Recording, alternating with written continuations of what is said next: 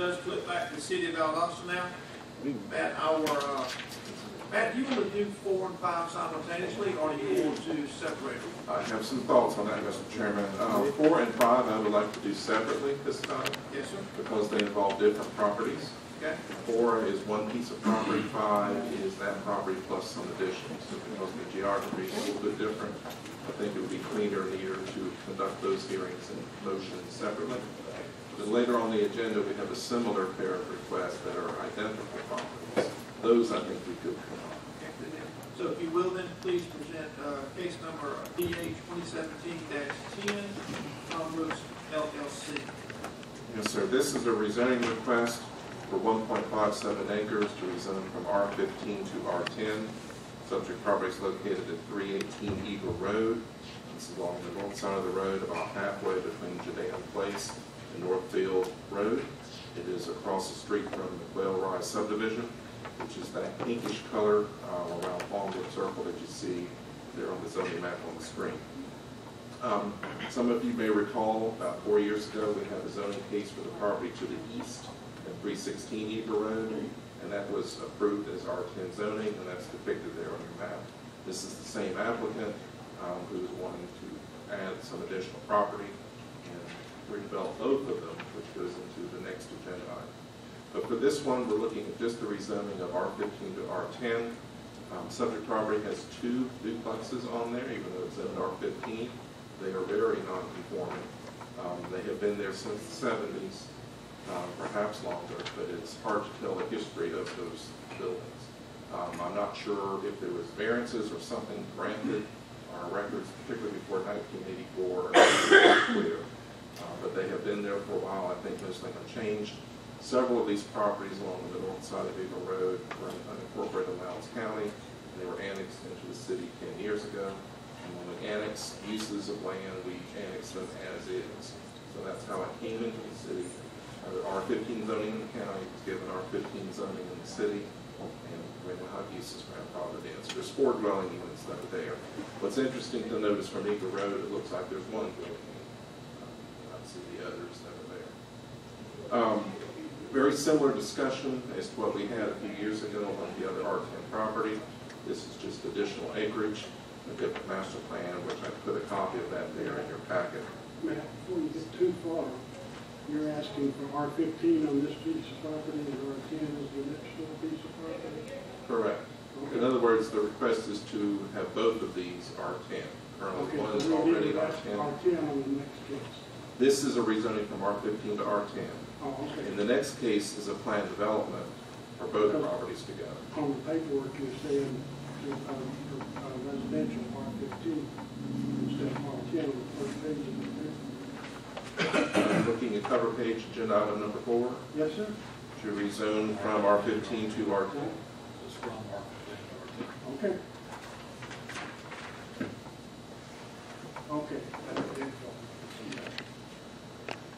Character area-wise, this is established residential character area, which this allows the possibility of any of the residential zonings, regardless of the density, but it precludes the possibility of office or commercial zoning. On the character area map, you see the brighter colors to the east. That is along North Oak Street. You have Neighborhood Activity Center and Community Activity Center. Where you see the label for Neighborhood Activity Center as a point of reference, that's Langdale Place. This is sort of along that middle part of Eagle Road. Aerial, you see the rooftops of the houses that are in the area. Most of this is built out. Along the north side of Eagle Road, it is typically larger tracts of land that have been developed many years, but over the decades, the properties have been redeveloped, generally to a higher density. You see the smaller lots and the more plentiful rooftops on the south side, and that's reflected in the zoning pattern of the area. Along, if you look at the bottom of this map, to the left is Willowwood Circle, and this property already zoned R10, and then Fawnwood is PRD10, that's an old zoning classification, which is a more dense version of R10. So the zoning for that area is actually slightly more dense than without this request. The north side is dominated mainly by R15 zoning, with a few pockets like the R10 to the east, and then there's one RP parcel on Judean Place, and that hails back to when this property was in Lowndes County. Many lots of issues involved here. Many of them are a repeat from 4 years ago. There's a survey of the property. Here's the master plan of what they're ultimately proposing. There'll be a lot more discussion on that with the next agenda item. The two subject properties, which look like large home sites from either road. And then across the street, this is the side view of the Bellrise subdivision. Staff is recommending approval of the zoning change from R15 to R10 after finding it consistent with the comprehensive plan and our standards for exercise of zoning power. And our comments to those standards are there in your packet. I'm glad to answer any questions you might have on the proposed rezone. Thank you, Matt. Commissioners, any questions for staff at this time on this request? There being none, at this time I will call for anyone wishing to speak in favor of the zoning request only. This is for the zoning request. Good afternoon. My name's Tom Call, I live at Torrento Road, and I am a member of Tombrooks LLC, along with the state of Jim Simon. That state is being represented by the Senate John Simon here today. Matt gave the comments about why we want to do this. We're in the real estate business and have been for a long while, and have a good reputation of putting in good developments where there's a need, and I feel strongly that there is a need for this type of neighborhood that would be similar to Huntington Ridge, Tombrooks, Bell Meadow, and Georgetown. And it's basically a neighborhood that would support people who wish to downsize. Later on in age in their life, they want to downsize, or even for young professionals. It's not just a market for downsizing. It's a market we're already getting calls for young professionals who move to the area that have heard about it. And so, with that in mind, we've developed a concept that will be managed by homeowners association and maintained. Most of the landscaping on site for the whole property will be maintained by one organization, so it's under control. We think it'll really help property values in the neighborhood. I mean, in this development itself, but also in the neighborhood. We think it will be a good addition to Valdosta and to this area, which is good stance in the infill development there. The two properties in question are run down, and mostly wooded, and that's probably what you'll hear from the neighbors, who I have met with. I met with Mr. Rowe today, he lives adjacent. We had a very good conversation, fine gentleman, and we're also in discussion about some possible considerations that we can then make it more appealing to them. I'm sure you'll hear from them on the way. So anyway, that's basically what we're trying to accomplish. Any questions for the presenter? Thank you very much, sir. If there is anyone else in the audience wishing to speak in favor of this, you can come forward this time. There being none, let me stress this, is anyone here wishing to speak against this rezoning request, come forward. This is the rezoning request. Come forward this time, take your name and your address. Road, 317 Crestview Drive. I have a petition here signed by 75 people in 2 days that came by my house on my business to just to deny this. Property takes up 100% of the back of my yard, takes up 60% of the side of it. The number one reason I'm here is due to the water runoff. There's quite a few people behind me here, have property adjacent to it, next to it, and my next door neighbor. I've stood in my backyard for 10 inches of water. There's a natural floodplain, I don't care what anyone says, that runs from the edge of Betty Joe Drive, Hartsfield, Northfield Drive, Crestview Drive, and it runs directly between where you see R15 and R10, right at the property line, right next to my yard. I've stood in 10-foot. So I'm going to read the notes I wrote. The number one reason is runoff water that runs from what I just said. The water has. Also, that there's going to be. They're going to have to raise this property up. When you build on either, when you're going to free lane this, I don't see how you're going to run the water off in any other direction. When I moved to this area, it was R15, and I knew it was R15, and I lived in an R10 area. And the noise is just unbelievable. When you've got a neighbor which is proposed 10 feet from my property line, my house will be 10 feet from my property line. There's no guarantee that when the people move out, who they're gonna sell this house to.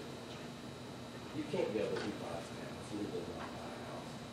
You can't tell someone that can't sell their house. If you have a loved one that's lived there that's retired, it's a great concept. But if they have no one to leave it to, or if they live in someone in the family who is not in our area, they have no investment for it at all. So I hope everyone will consider this, because there's a lot of people behind me who live in the subdivision who enjoy having a little bit of acreage and not having someone a stone throw away where they can hear the next family arguing or all the things that come with an R10. I moved away from that thinking I was in a safe area. I know these guys have a lot of investments in this. It seems really good on paper, but once it's sold, they have no control. None. Due to the widening of the Eagle Road in Jerry Jones, do you know how much more traffic that's going to put on the road? You're going to build 18 more homes, which are multi-family, which would equal 36 or even more, coming in and out of that subdivision. I hope you guys will consider this. Nobody wants me to say this. I would like to turn this in, if I may, to whoever. But you talk about the value of land and homes. I bought my house for $67,000. These guys want, do you know how much you're going to ask for your homes?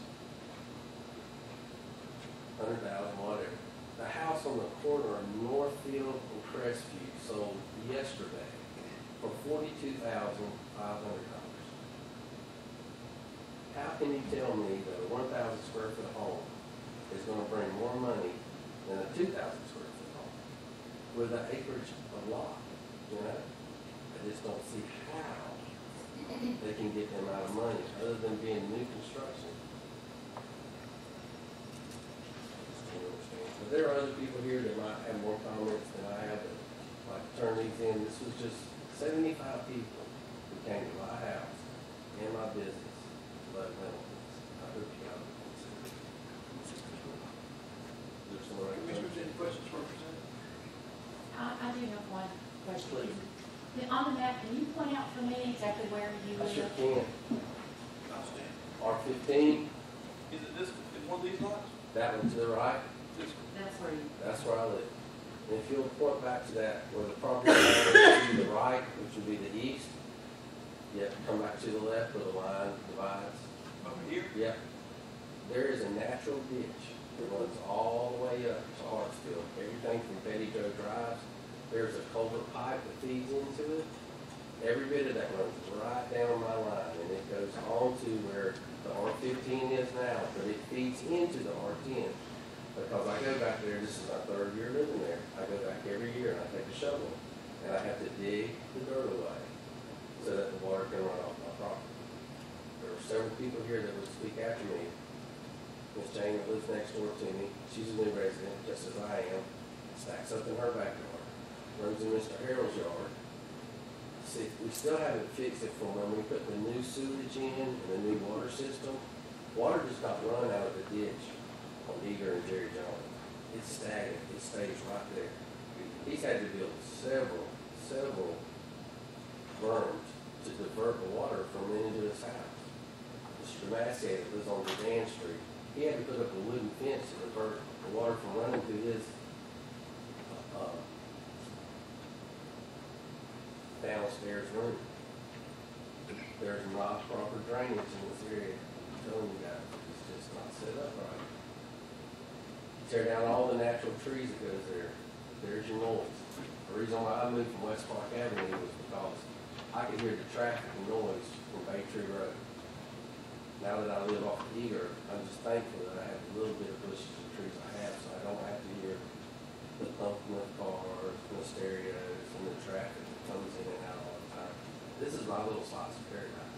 I want to live on this road my whole adult life, because there's no one that comes through. You're either coming to see me or you're home. And I'll be glad to show you why. But I'll let the other people speak, but I hope you'll take this into consideration. We appreciate you. Thank you. Appreciate it. I want to ask you a question, since this is the rezone section of it, and I know they may be on the next request might be some more, should I wait for those to come forward? Right, I mean, some of the issues the speaker brought up pertain to the plan development request, which is the next agenda item, particularly the references to the other property. I think this one can be a more brief discussion and deliberation and focus strictly on the density issues. So what I've asked, to the audience, what I've asked Matt is, we're presently just focusing on the rezoning portion of this one piece of property. The next case that we'll talk about momentarily is the actual development case. So at this time, I'm not going to take anyone else from the audience, but I will when we start talking about the development side of it. So we are strictly talking about the rezoning portion of it now, but we will continue momentarily with the development side of it. Unless there's someone out there who wants to speak. Unless we have somebody who wants to speak specifically toward the rezoning and not the development. Yes. If you got something to say about the rezoning, come forward. Yeah. You want to do first? My name is Ann Anderson. I live at 400 Eagle Road. I'm on the northwest corner, the biggest lot there on Northfield Drive. I was looking at the zoning map today that's on the city's website, and I noticed that the island of the newly rezoned R10 and the Fallwood and the Willowwood are an island of R10s in our R15 area. And as I understand, you're supposed to zone lights to lots. So this is an island that's in Eager subdivision and Eager North that's standalone. The neighborhood across from me, Fallwood, that has about 108 properties.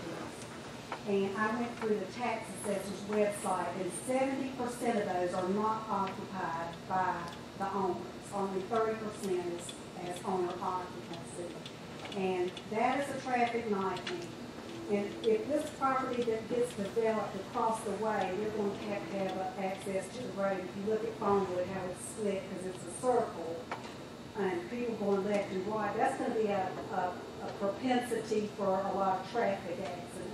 And where I live, which is directly across from Willowwood, people run up into my yard all the time, avoiding rear-end collisions when people stop to turn into Willowwood. So I'm concerned about traffic and safety. I have, when I mow my grass out there, I have to be careful not to get run over by a car. Your mind will always be facing the traffic.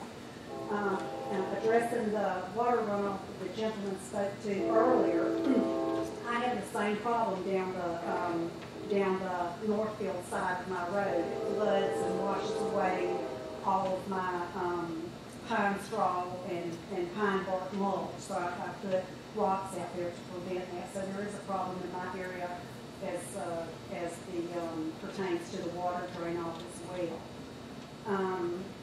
Also, there was a study a couple of years ago, maybe not even that long ago, where the DOT or whoever puts those little button things that you run over the council cars.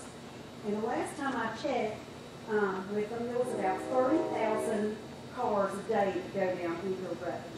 So if you add another development right there, that's going to contribute more traffic to that area, to an already congested area. So I do not really mind this property being developed. I do not want it to be zone R10 because it's too high density. And with high density, I hope I don't insult anyone here, comes riffraff. And with lack of home ownership, you have a pride in home ownership where the property becomes run down and people don't care for the property as if they would if it were their own. So R15, I'm not opposed to that, but I don't want any more R10 development in my neighborhood. And I'm sure Mr. Call wouldn't want it in his neighborhood either. That's all. Sure. Well, any questions, Mr. Anderson, this time? Commissioner? Thank you, Commissioner. Thank you very much. I will take one more on the rezoning application side of it. is Jim Harrell. I live at 320 Eagle Road, and I also own property at 322 Eagle Road. My idea from zoning is to keep similar properties in the same area. And all this property in front of our house, in front of Eagle Road, we went through, tried to get it not rezoned as dense as it is, and we ran into a brick wall every time. To me, it seems like you're not really interested in preserving the neighborhoods and keeping the R15 up. It's more like, how much more revenue can you get from actual property? But you're gonna have 20 houses in that two areas there, which will bring much more revenue to the city than those are leaving at R15. He can build something and, you know, make it a nice home instead of putting smaller traffic box houses in. But it should at least be kept at R15.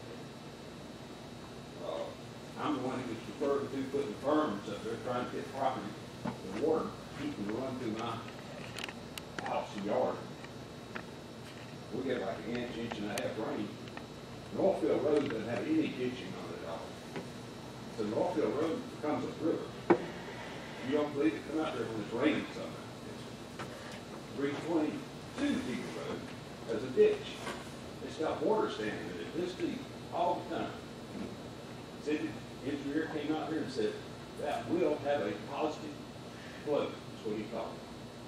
I said, well, I don't know, I'm not an engineer, I don't know what a positive flow is, but I know water don't run uphill.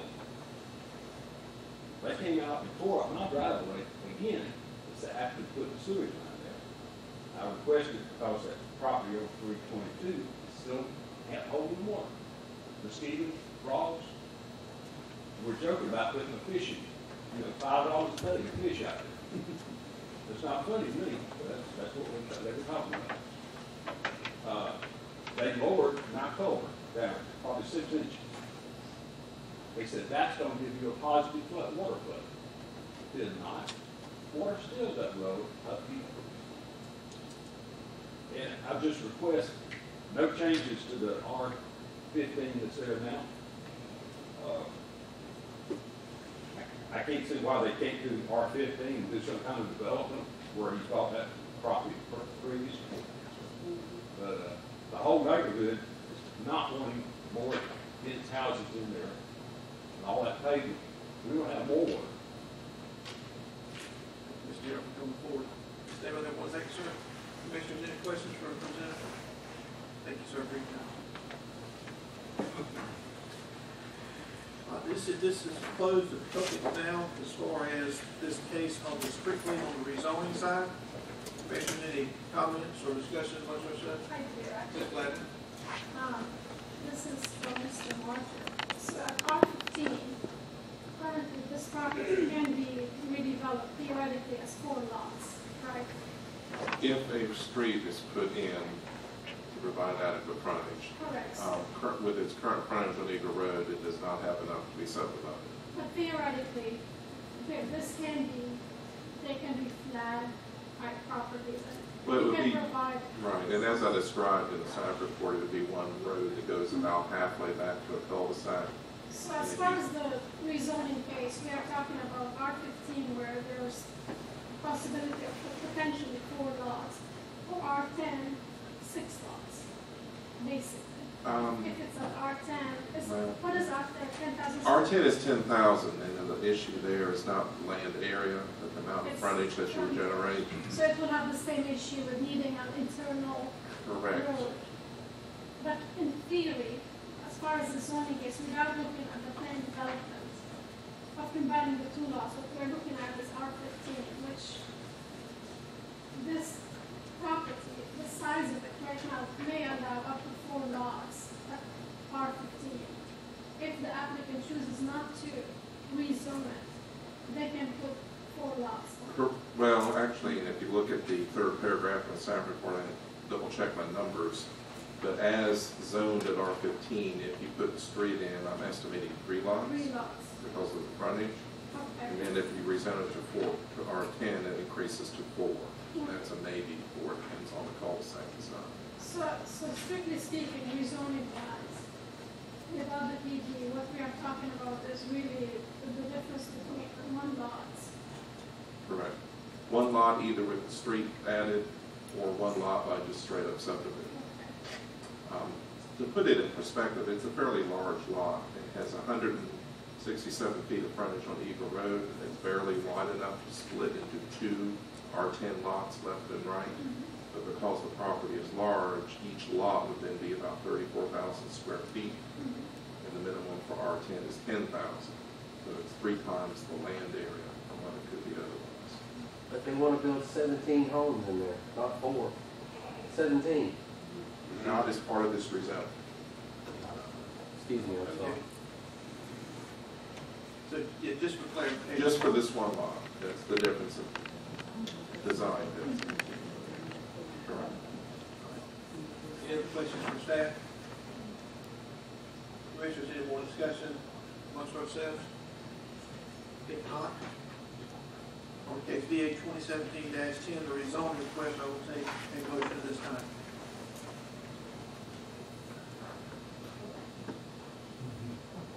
Move we find consistent with the zoning, comprehensive plan and standards of exercise zoning power, recommend approval of the request of the city council. I have a motion from Commissioner Folsom to approve. Any discussion on the motion? There being none, do I have a second? Let's see, second, Commissioner Hall. All in favor of approval, and the second, please say by raising your right hand. That's 4. All opposed? This one passes 4-1 amendments on that. That's the rezoning section of it. We now move into